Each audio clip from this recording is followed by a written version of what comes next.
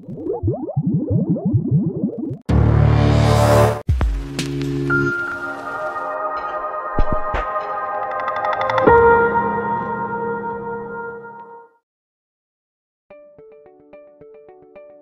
everyone, today's topic is tryptophan operon or trp operon and its regulation.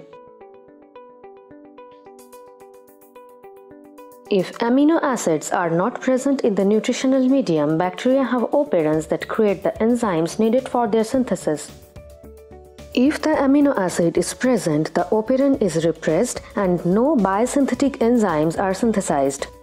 The trp operon in E. coli is an example of repressible regulation. The control of trp operon is mediated by two regulatory mechanisms. We will only talk at one of them, attenuation. The trp operon is made up of both regulatory and structural genes. The trp operon's promoter or operator region controls the level of transcription. The promoter region is flanked by 5 structural genes tagged trpE through trpA. The structural genes are expressed as a single polycistronic mRNA. The 5 polypeptides encoded by this mRNA are responsible for tryptophan production. The leader region trpL is located between the promoter or operator region and the structural genes. The region is transcribed into mRNA, which is known as the leader mRNA. The leader mRNA has a brief open reading frame that is translated into a leader peptide. The attenuator is found in the leader mRNA and consists of 4 distinct sections that can fold and generate 3 distinct stem loop secondary structures via complementary base pairing. A transcription pause signal is produced when the region 1 and 2 are paired. When region 2 and 3 are paired, an anti-termination signal is produced, allowing transcription to proceed. When region 3 and 4 are paired together, a termination signal is generated, which prevents further transcription.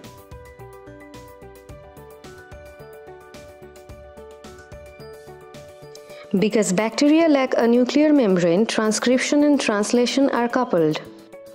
While RNA polymerase is still transcribing the attenuator mRNA, translation of the trpL mRNA can continue. The position of ribosome along the leader mRNA is crucial in transcription regulation.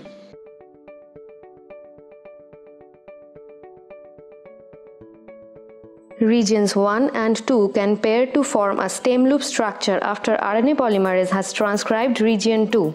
This structure causes RNA polymerase to stop, allowing the ribosome to catch up.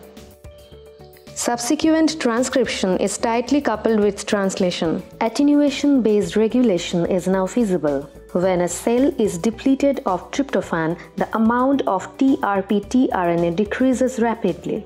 There are 2 trp codons in tandem in the leader mRNA. When the ribosome reaches these codons, it stops because the necessary amino acid is in limited supply, preventing the completion of the leader peptide. Because the ribosome covers region 1 of the attenuator, region 2 will pair with the region 3.